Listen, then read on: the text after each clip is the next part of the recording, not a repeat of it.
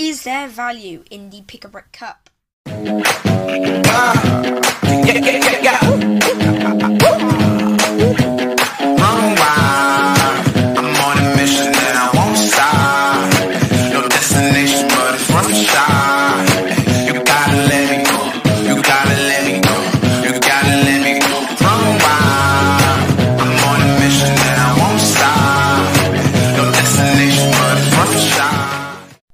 So guys, as you just saw, I'm going to be doing a video about the Pick-a-Brick Wall and the Pick-a-Brick Cups themselves. So this video is going to mainly be focusing on, not on techniques, but more on the productive side of things, and on how to give you I'm going to be giving you tips on whether you should be buying a Pick-a-Brick Cup depending on what part you're going to buy. So there are a number of factors for this video. The first one are the two different sizes for the Pick-a-Brick Cup, as you can see, the price and also the parts. Now those are the main variables of this subject in Lego.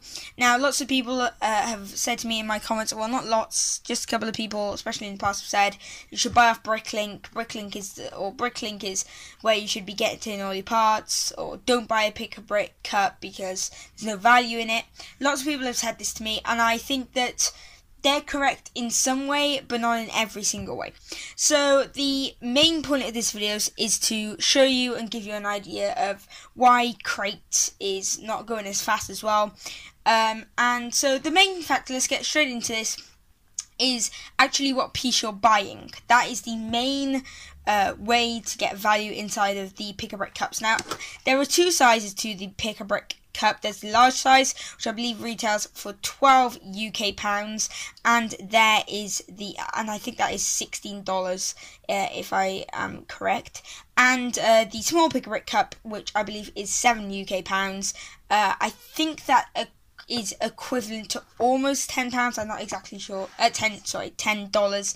I'm not exactly sure, but you guys over in America probably know how much your Pick-a-Bricks are.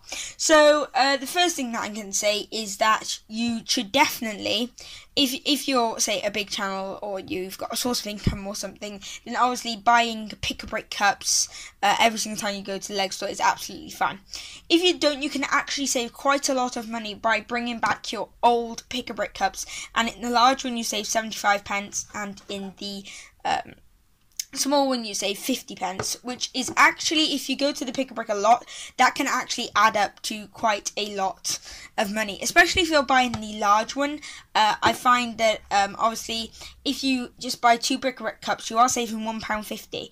So instead of spending, say, what is it, £24, you are spending £22.50, which is still a really good deal. And obviously if you have a VIP card like I do, it's going to give you extra money as well onto that, which is really good. But obviously that does mean that then when you do get your VIP card out, obviously same percentage VIP is going to bring you down to £11.25, meaning that you only get 11 points, which is kind of sad, because if you did pay, it's kind of I don't know how they do it, but I think it's that it's not rounded. It's just that the number that you're at gets given you points. So if you spend £11.99 or £11.24, it doesn't matter. You'll still get 11 points. You won't get 12 points for more than £11.50. So pretty much what I'm going to be telling you now, guys, is that I prefer to buy the large one.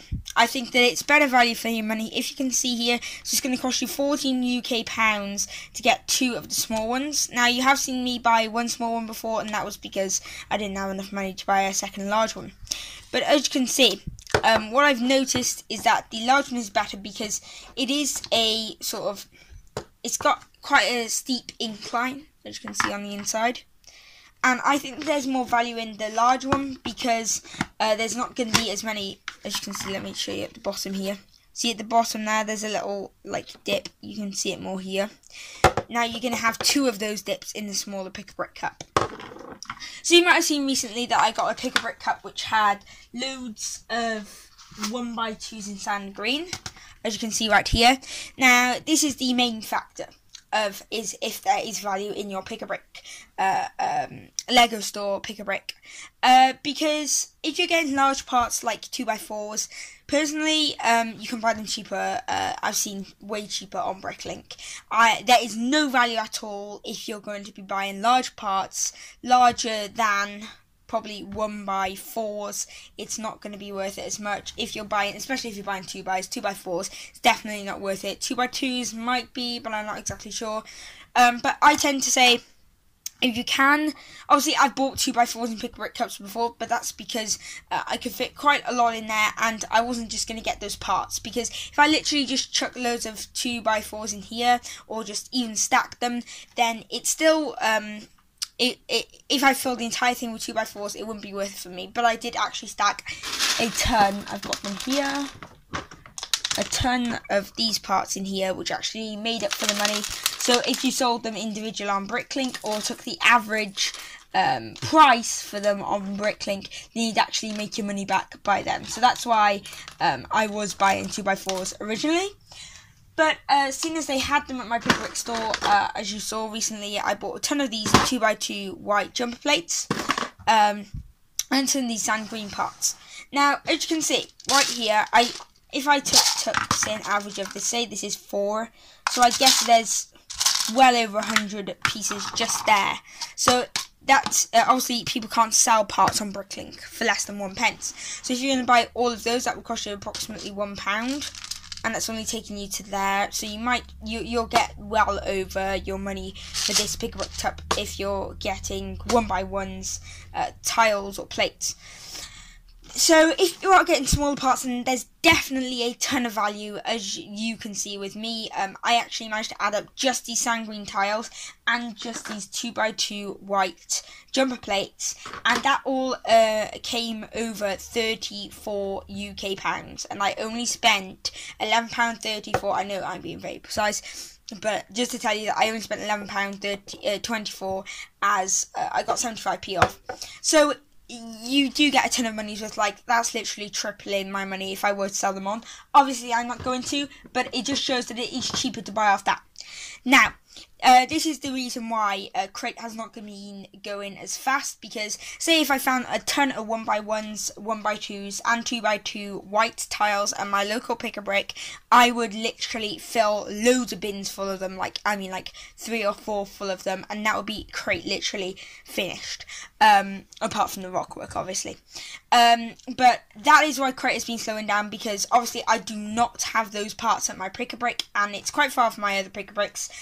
So personally, not unless I go away will I be able to get hold of them. I'm hoping that my local store will get them, but I might be asking them soon. I might ask them if they either have them in their backlog, if you want to call it their backlog, or they are going to be importing them in. Hopefully they will import them in, because I think that being able to listen to people is also a very good thing. But obviously if they can't, and then it's just random, then that's absolutely fine, which I believe it probably is random.